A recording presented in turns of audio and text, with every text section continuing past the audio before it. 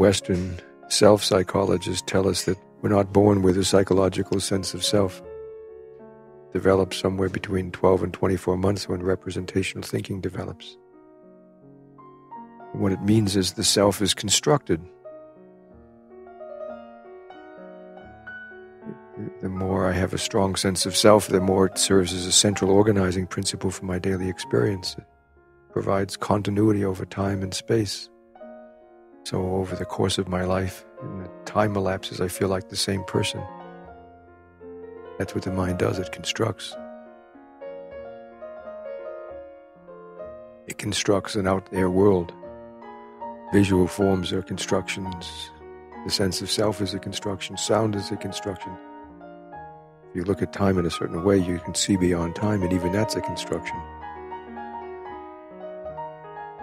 And the trouble is that we tend to make those constructions too real or too solid, as if they're independently existing.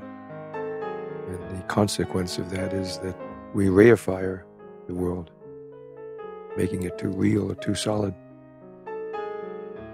And that has two negative consequences. One is it has grab.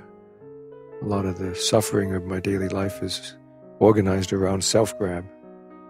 And second, it has the capacity to obscure my true nature.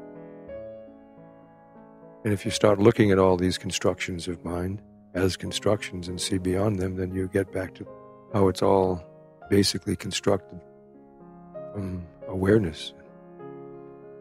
The whole show is made from the expressive, lively aspect of awakened awareness. The metaphor is like the sun.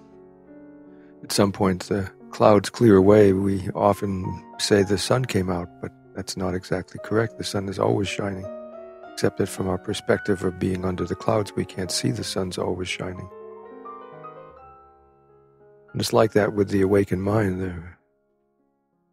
The limitless,